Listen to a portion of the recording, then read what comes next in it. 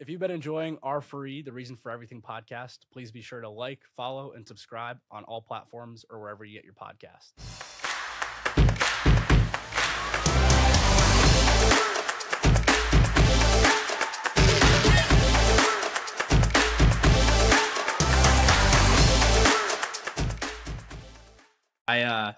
Yeah, it's always fun to connect to other like-minded folks. I used to start out my show with asking my guests to pick a walk-up song when I was first starting my podcast because I didn't really know what I was doing coming on. I knew that's a great question. It's fun, and so I like to ask that, but I've transitioned into quotes. I've transitioned to other ideas. Kind of just depends. But you being an athlete, a sports-oriented individual or an athletics-oriented individual, if you have a walk-up song top of mind, I'd love to tee that up for you. And then I've got another one for you. Walk-up song.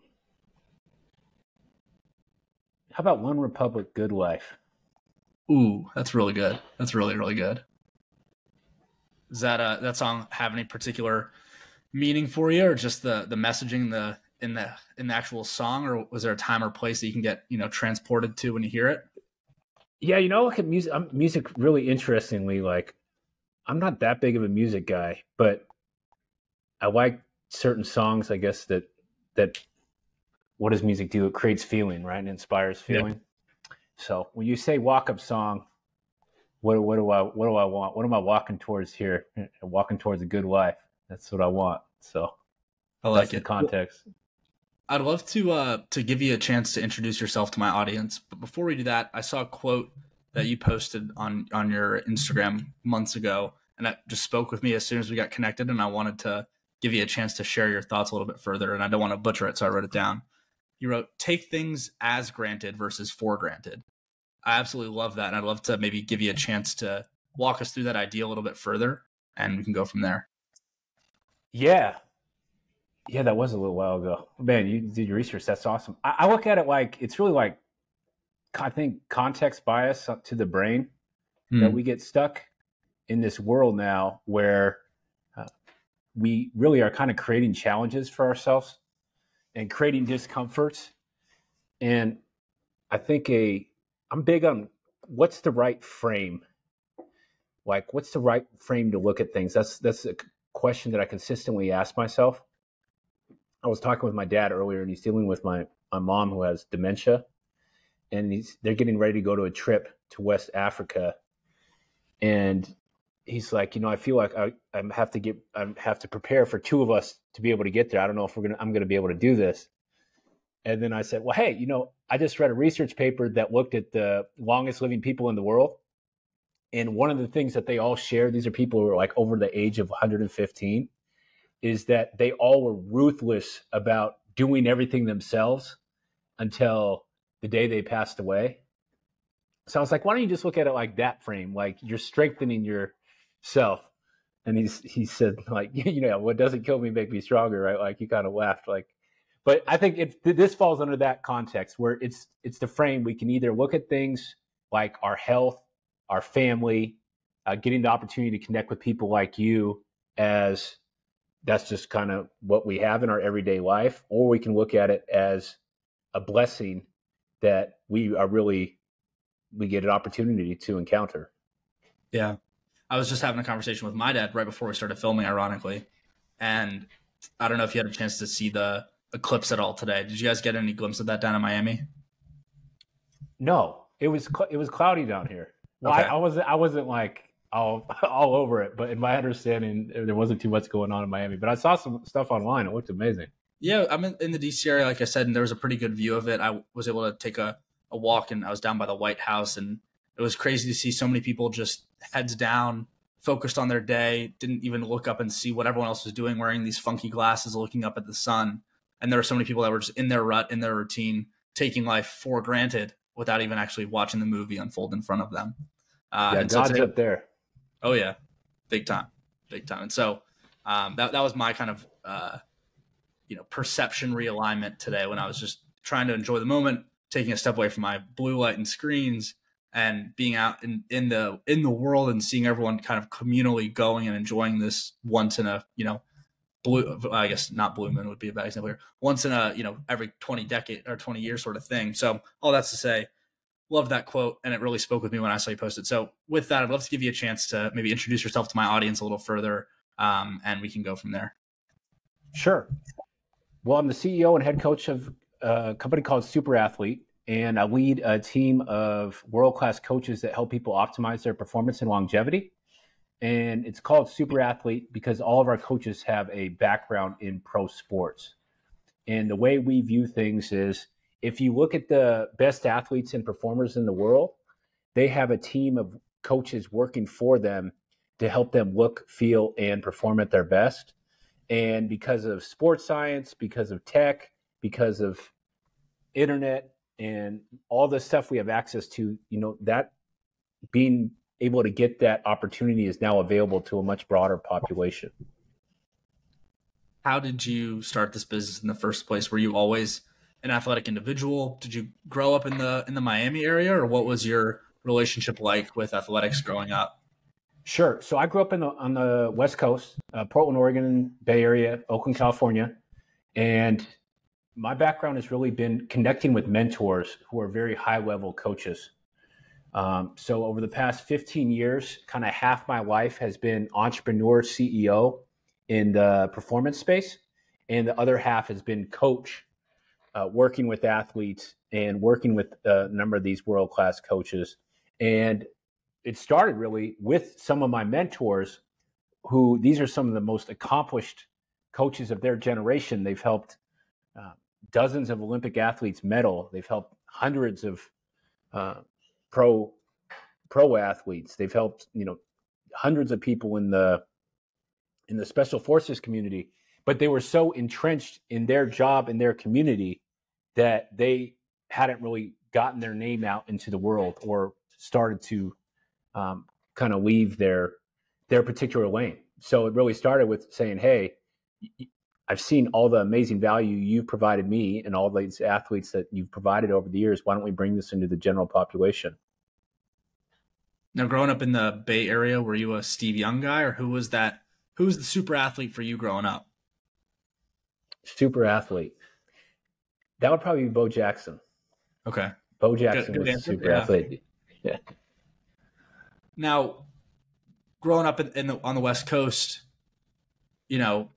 typical kind of similar coastal elites, East Coast, West Coast, probably similar upbringings. But what was your journey like as a kid? Were you always into sports and always athletic? Did you know that your calling was going to be in the realm of athletics and performance, or did you think you were going to go and be a CPA? What was it like for you growing up? When did you kind of realize that athletic performance, super athlete world was going to be your calling? Very entrepreneurial. So my great granddad was an entrepreneur. My grandfather was an entrepreneur. My dad was an entrepreneur, and I caught that gene. I think there is some genetics involved with that. So I was very entrepreneurial, and because of that, school never really resonated with me. And because of that, I struggled a lot in school. So my personal athletic career was not what it could have been.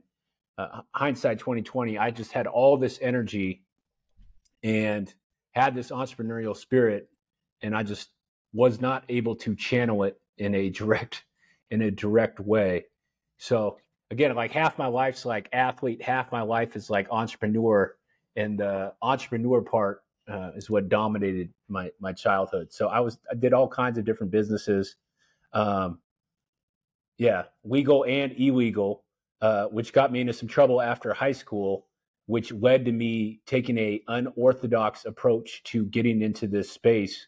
Because instead of going into like working for like a university like of Cal or Stanford or something like that, and working my way up through the ranks there, I had to take an unorthodox approach and find coaches who were working on their own in the athletic performance space.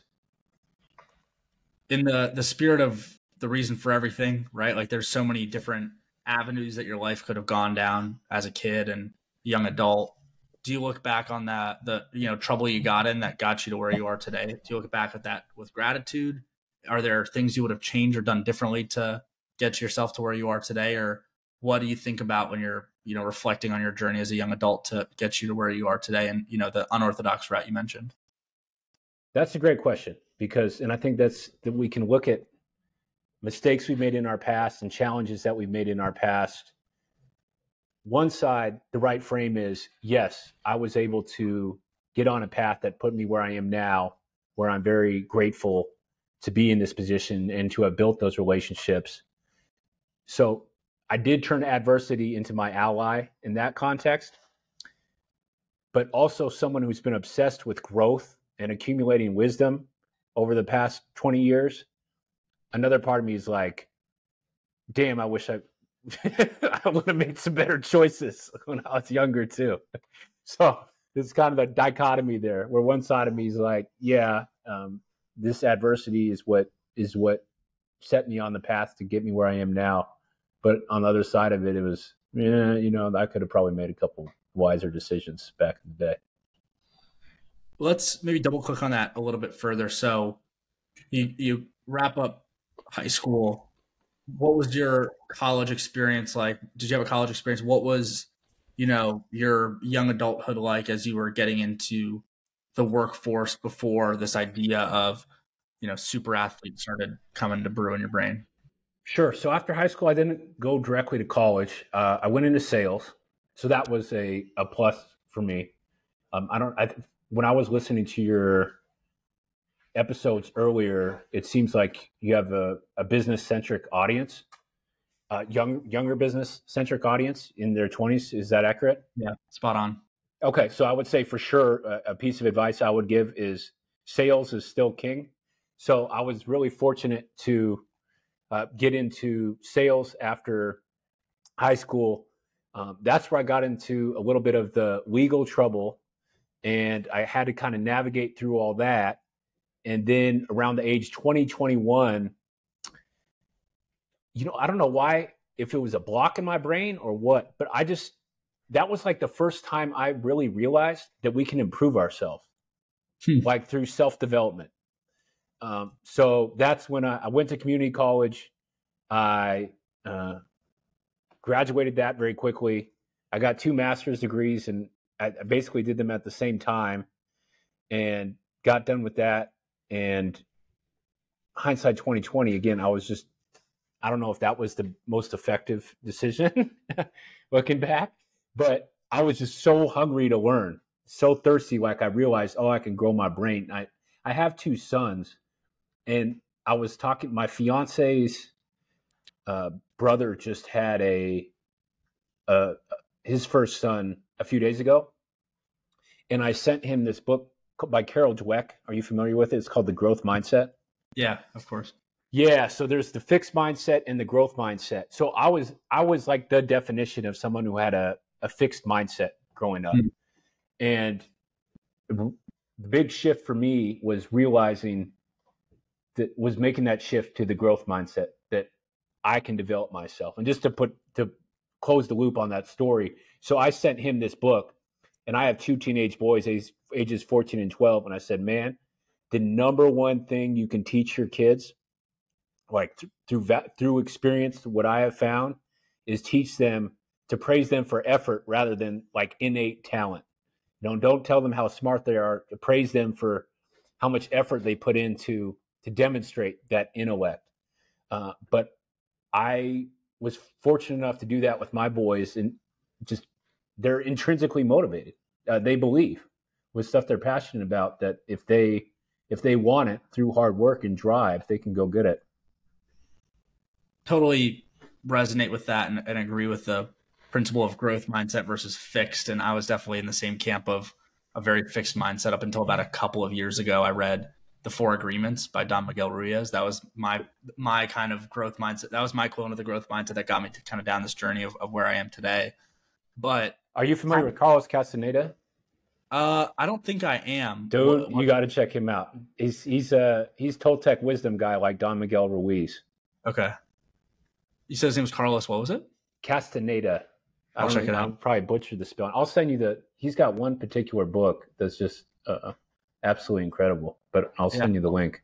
I'll tap. I gotta start R4E book club. There's just too many good titles that get thrown around, and but nonetheless, I'd love to hear your perspective, because one of the things that I think about a lot is, the whole concept of participation trophies, and I agree with your point about rewarding effort versus intellect, or not necessarily intellect, but like effort versus the actual outcomes. Maybe how do you balance that with the idea of not wanting to give out participation trophies to everyone, and kind of that juxtaposition there?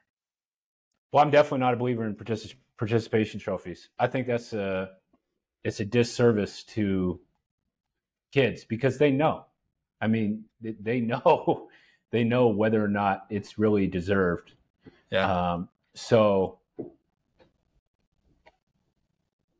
to answer your question, context in terms of fixed and growth mindset, I would, okay, let's say my kid doesn't do very well. He doesn't win. I wouldn't want him to receive a trophy for that. Yeah. But I would want to celebrate what he did do well, and then say, okay, we didn't get the result that we really wanted. So what can we do? What are some things that we can do that can potentially improve this result for next time? Yep. But spot on. That's what I was looking to get a better understanding of, because it is this weird balance of trying to not discourage or not, push down or not build up any sort of resentment, but also saying, hey, like, you did a great job with this. Let's work on this. And I think there's a lot of lessons to be learned there. Mm-hmm. Yeah, a frame that I like to use, that we use this. I use this all the time with myself, and then our clients as well, not just kids. But after you do something, ask yourself, good, better, best. So what'd you do well? What can you do better? And then what are you at your best? What does that look like? So that works. These questions, that works for kids after a sporting event, or it works, after a podcast to review. But it's just a great feedback loop. If you look at the best athletes in the world, the best performers, they all are consistently running a feedback loop on how to improve. It's not just getting coaching, but it's feedback and calibrating. And good, better, best is a great frame and great feedback loop you can apply. I really like that a lot. And I also think one of the frameworks that I'm thinking through and trying to build my personal thesis around is balancing, or not letting perfect be the enemy of good or great, and actually encouraging other folks. I've had a lot of people reach out to me in my podcasting journey of, hey, how'd you even get this started in the first place? Oh, I have this business idea that I want to do. What should I do with this? And my advice is always just go out and actually start doing the thing, building the thing, creating the thing, because at that point you create that feedback loop. But I think that there's so many people that also believe if you just do the thing, you're going to get the feedback, which you will. But I like your idea of good, better, best, because that's actually giving a methodology to practice and to give yourself or the people around you in your group that you're building with to have some sort of post-mortem and review, as opposed to just thinking passively about what you could do better at, or what you were, what you'd look at your best. You know what I mean? Yeah. And I think that's a good frame to look at that, because yes, you just want to get started and start getting the reps in. But at the same time, I mean, you want high standards, right? Yep. And, when I see something that doesn't meet my standards, it's still something that I deal with as a CEO and as a leader of, okay, we're working toward what we want, but the other half of me is like, so I like the frame that you used, in that it's not just go out there and do it. Yes, you want to go out there and do it and get the reps, but at the same time, understand that, attention to detail matters, and having standards matters. It really does. Now, you mentioned, you were 20, 21 when you read Growth Mindset and kind of started down this journey of, hey, I can go and better myself. What did the progression of that journey look like through your 20s as you were in your sales role, learning more, getting out into the world for your next ventures? What was the application of integrating the growth mindset into your life? What did that look like for you in your 20s? The biggest thing, it wasn't the growth mindset in my early 20s. It was this idea. Have you ever heard of Abraham Maslow? I don't believe so. Like Maslow's hierarchy, Abraham Maslow? That's Abraham Maslow. And he's known for Maslow's hierarchy. But he also had this idea, he was a Brooklyn psychologist, of of every moment we have an opportunity to step forward into growth or step back into safety.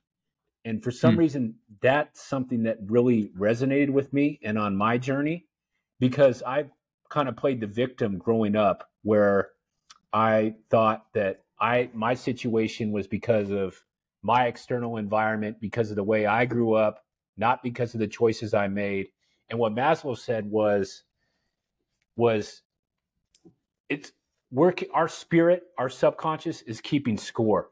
So every moment we're either stepping forward into growth or back into safety. And at the end of the day, how we feel about ourselves is going to be based on how many times we step forward into the better version of ourselves compared to how many times we step back into the lesser version of ourselves. So I say that with context there. That's what led me into exercise and fitness, because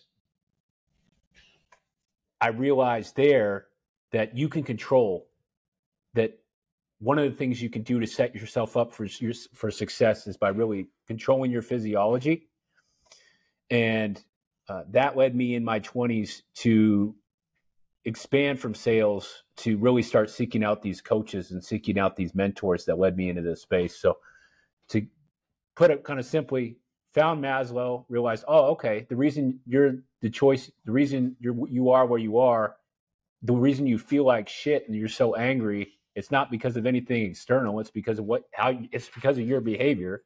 One, two, that led me into, okay, how can I improve my behavior? Well, one of the things I could do is I could really dial in my body. I started doing that. And then three, that led me into starting to find a number of different coaches in the area who took me under their wing, and I worked with them and they mentored me. What did that look like for you from a, like, mechanically speaking, what did that look like for you? Were you, because this was how many years ago? 10, 15 years ago, 20 years ago? About 15 years ago, yeah. So pre-Instagram DMs, like how we got connected. What did that look like for you, mechanically speaking? Were you emailing folks? Were you cold calling? Were you sending, paper mail? How did you get in touch with these coaches? How did you build your network as you were getting involved in the fitness space? That's a great question. So I started just looking around locally. So maybe it was probably Facebook. This is pre-Instagram. When did Instagram start taking off? Like 2011? 15, 11, 15, something 11, like that. 11, 15, in that range. Yeah, so probably Facebook. But the beautiful thing is one led to another. Yeah. So I found one who led me to another, who led me to another.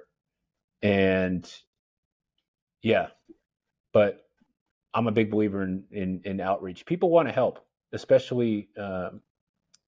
I'm a huge fan of mentors over the age of 60. I also believe just because you're over the age of 60 doesn't mean that you're a wise person. But if you are someone who has developed themselves, then of course, if you've been doing that for 20, 30, 40 years, then you're just going to have a certain amount of wisdom that can't be duplicated by someone your age or my age, you know? Yeah. Just again, back to the point of they've had more reps than we have, in each day to day. When you were reaching out to these folks on Facebook, early days of social media, what was the end goal for you? Were you just trying to build your concentric network? Were you trying to build this business in mind? Like what was the there as you were reaching out to these folks in the early days of social media, early days of what is now SuperAtlete? It definitely wasn't to get where we are now. What it was I just wanted to learn. I was hungry to learn, and I wanted to learn from the best. So I was fortunate enough to connect with former strength and conditioning coach for the San Francisco 49ers, who became a mentor of mine. I was fortunate enough to connect with a gentleman by the name of Remy Korkemi, who's one of the greatest track coaches in history. I was fortunate enough to connect with Dr. Michael Ripley, who's working with us at SuperAtlete, who's helped 38 Olympic athletes medal. I was fortunate enough to connect with Mike Gerson, who was one of the first mental training coaches hired by the United States Army in 2006. He helped develop their program. They have like 650 of them now because they understand the importance of how important that is for their soldiers. So I was just really blessed to get this network. And I've always been able to kind of court gesture charismatic, to make myself interesting with people. That's one of the strengths I've always had. So I was able to get in good graces with these guys. Just said, how can I help? You know, I want to work. Yeah. Now you're reaching out to these folks. You're having what I assume is some sort of informational interview. You're getting smarter on the space. How long did that go on for before you started to come up with this business model, this idea? What was that kind of initial outreach to maybe business model? What did that look like for you? So it was probably about 4 years of working. And then I initially got into kind of the evolution of what SuperAtlete is now by doing online fitness coaching, which was based on the work that we were doing on the track with one of my mentors. So about 4 years of just working with these different coaches. I recognized early there was not as many online fitness coaches as there is now. So it was a much less competitive space. So I was able to, again, my whole life, it's been half kind of athletics, half kind of entrepreneurship. I recognized that opportunity, and I started just filming what we were doing on the track, and that led to online coaching, which led to products, which then in turn led to kind of where we are now in this iteration of the company, where it's a bunch of coaches that have come together to help our customers optimize their performance and longevity.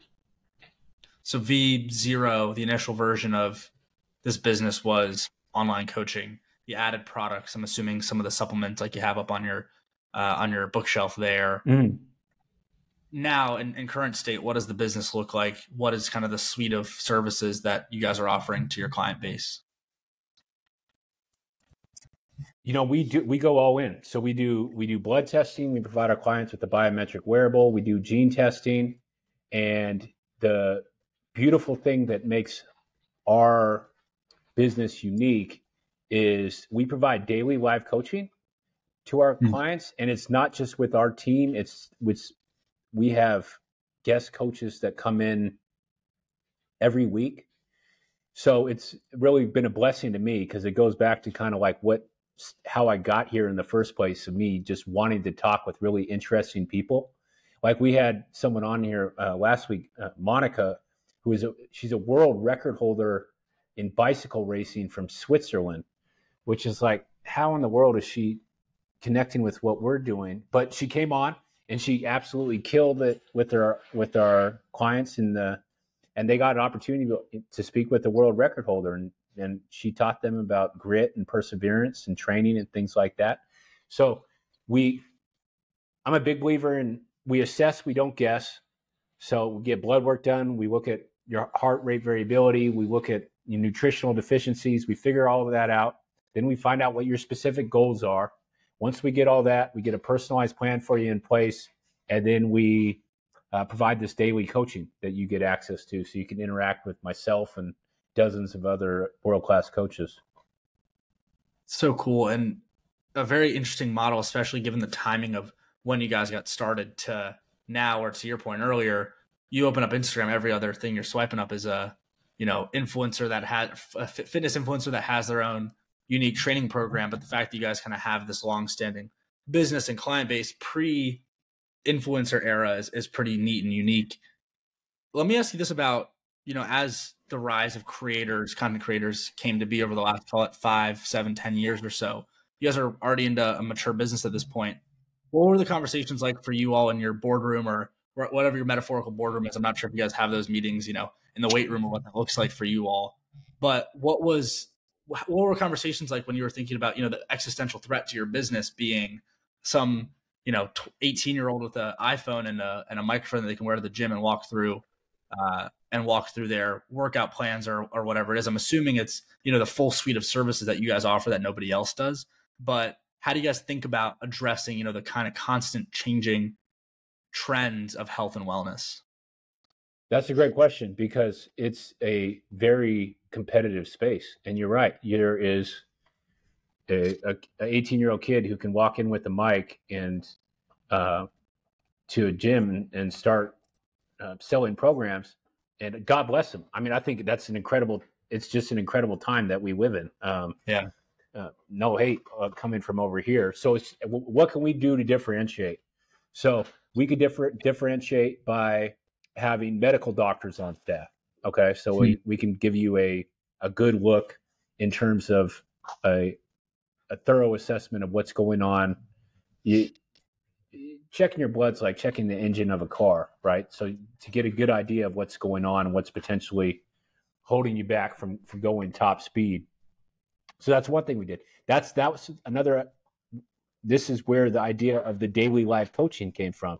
It's like, okay, what are some of these other people not doing? They're all providing online programs. They're all providing high quality video.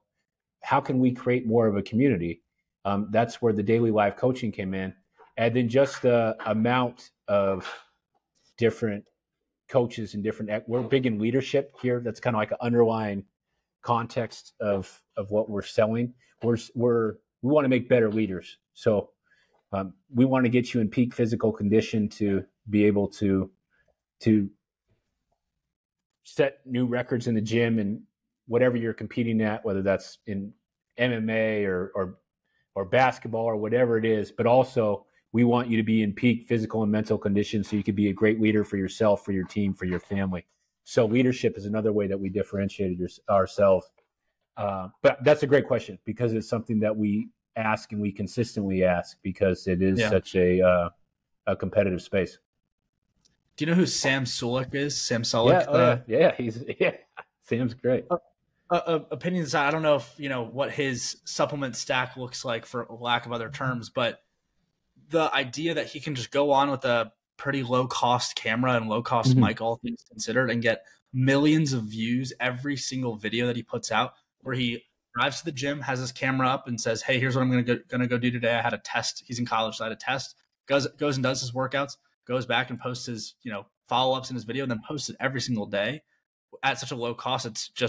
It's pretty crazy. But the idea that you guys kind of offer this whole package is unique and interesting. And the one question I have from that, I always hear Peter Attia talk about how important VO2 max is for lifespan and calculating that. For someone who's listening to this or just, in the health and wellness realm that's interested, what do you think the key, not for the super athlete secret sauce, but what's like the key metrics, things people should be looking out for in the gym from a baseline wellness perspective, whether it's a lift or whether it's a reading on a blood chart? What do you think that like the key things that people should be looking out for in the gym or on their blood work should be?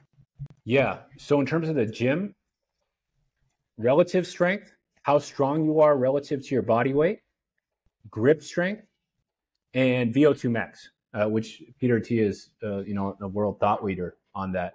But we really love those three metrics because those are three metrics that are going to, if you improve those now, they're going to improve your health and they're going to improve you today.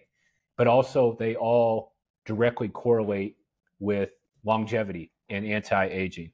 So relative strength, how strong you are compared to your body weight, grip strength, and VO2 max. Those are the things we're big on specificity. Can I talk here? We're big on everyone's unique personalized goals. Like, so Sam Sulek, like we wouldn't provide him a program that would say, hey, we want you to improve your VO2 max. No, he'd get some kind of bodybuilding program, right? Right.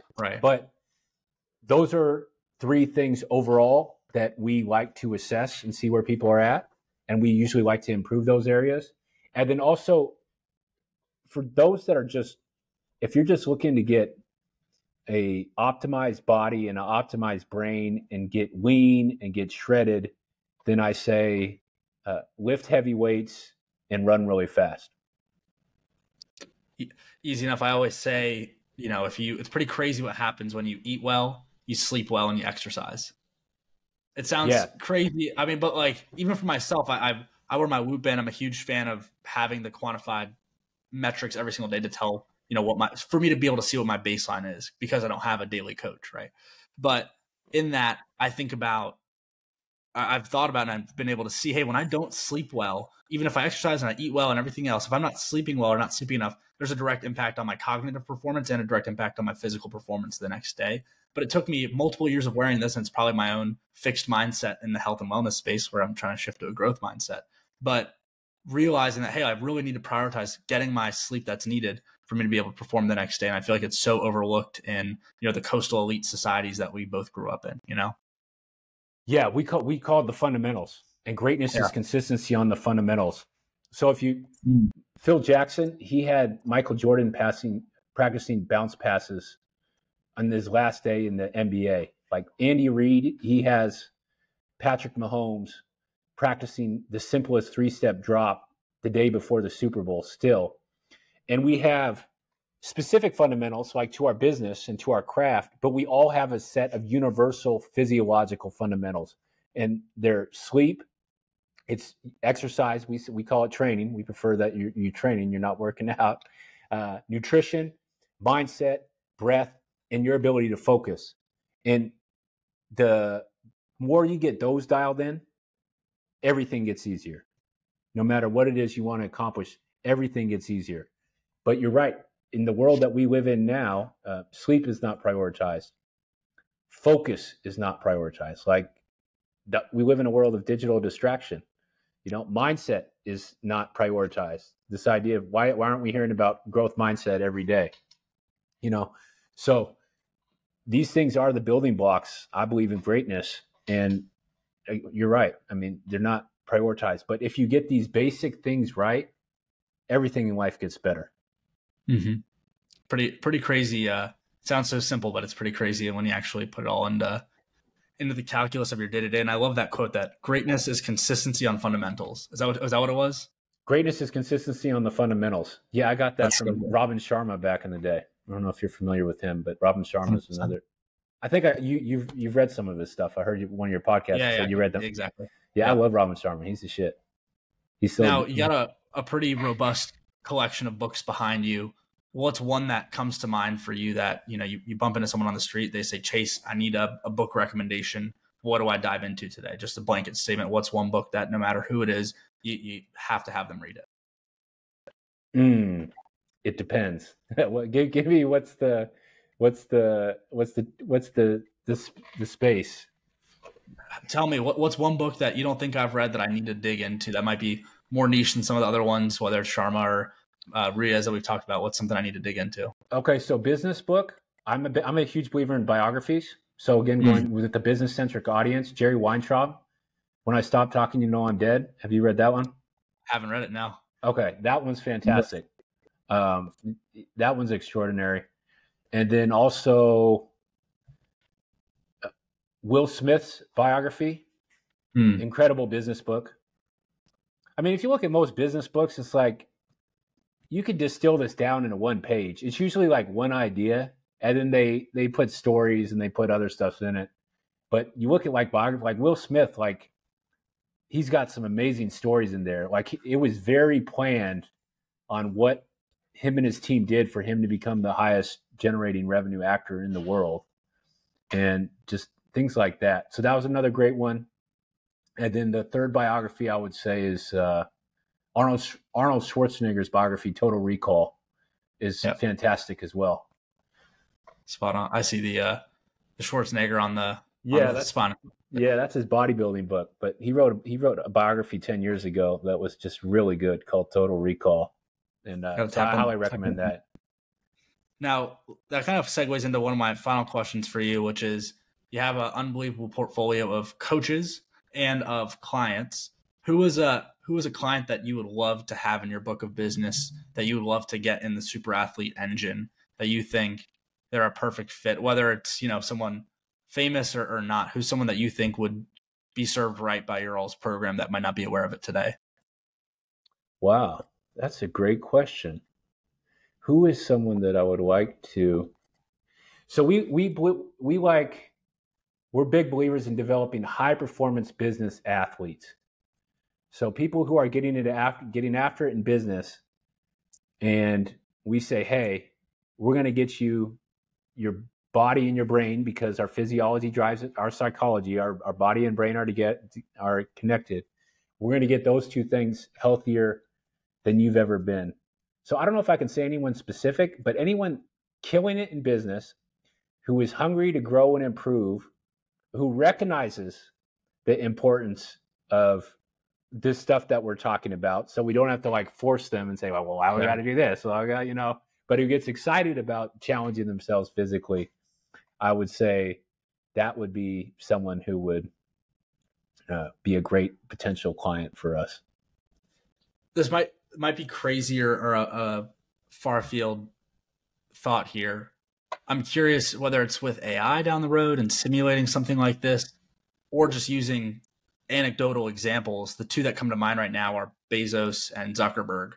Both of them have really prioritized health and wellness and fitness over the last couple of years, and overlaying their general physical, and this would require, people releasing their medical records, yada, yada, but overlaying physical fitness with whether it's stock performance or business performance. It's, there's a lot of fluff you'd have to cut through to actually find the absolute value of what that looks like, because of, bull market runs, whatever. But, looking at what has Facebook stock done since Mark Zuckerberg has been training jujitsu 4 days a week, or what has Amazon stock done since Bezos has prioritized himself in the gym over the last 5 years? Well, Facebook stock has gone crazy since he did what I think they cut off, I'm naive to this, but I think they let go like 30% of their staff, so that their profits have dramatically improved. So Facebook is killing it. Mark Zuckerberg is like the richest guy in the world for his age, if you put his age into consideration. But the way I would look at it is like they have more energy.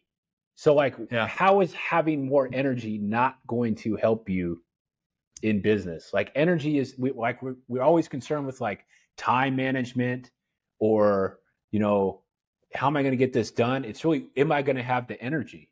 Am I going to have the brain power? Am I going to have the physical energy to show up and lead? And the better physical condition you are, the better your grip strength, the better your VO2 max, the better you're taking care of your fundamentals, then the more energy you're going to have. And energy really is the currency for high performance.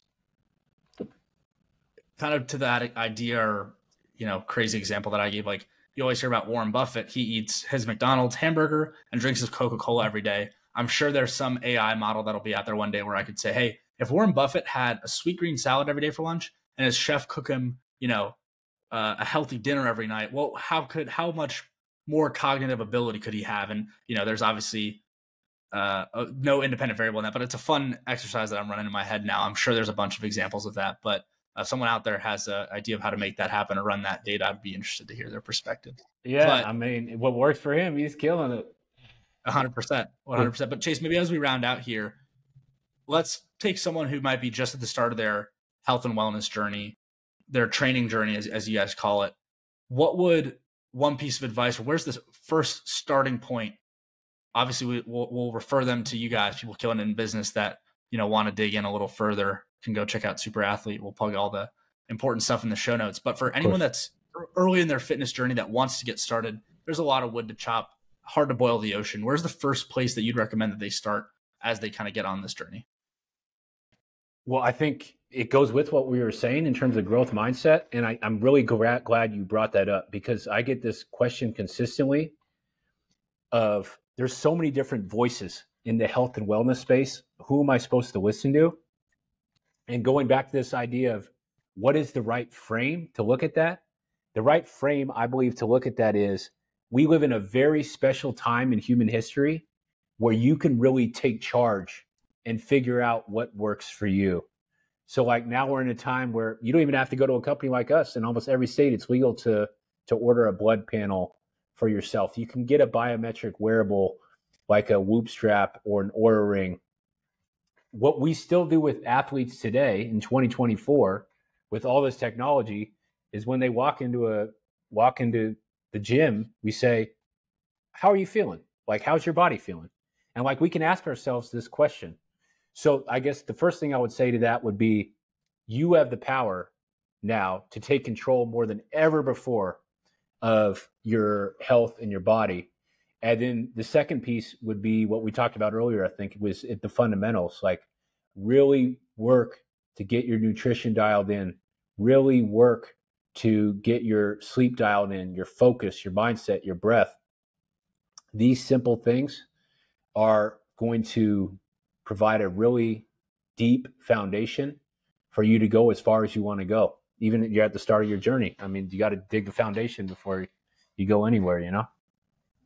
It's so true. And to your point there, it's such an amazing time to be living in. Again, things that we're taking as granted versus for granted. You know, I'm grateful that we're able to have this video call hundreds of miles away and talk through, you know, our shared overlap of journey and experiences. Exciting time for us as individuals, us as business owners. For you as a CEO of SuperAtlete, what are you most excited about for the rest of this calendar year and beyond for this business that you're building? Rest of this calendar year is just, I just feel I'm really blessed to be, I love the clients that we work with, high performing people who are interested in growth. It's just such an inspiring community. I love the coaches that we work with that I get to learn from every single day. So I'm just inspired for, you know, more connection like this, just more connection with people. I think this is another thing when you asked earlier, like, how could we differentiate ourselves with our community, with our business? And then what some of these young people are doing really, really, really well is they're developing communities, which is something that is needed now more than ever. You know, we're social creatures. So I'm just really excited about the community that we're building and the connections that are being made. And from both ends, from our coach's side and from our client side. Spot on. I couldn't agree with you more. And whenever I'm down in Miami, I'm excited to meet you in person. And 100%. Yeah, just grateful for your time. This is awesome. I really appreciate it. Yeah. No, God bless, Sergeant. This was amazing.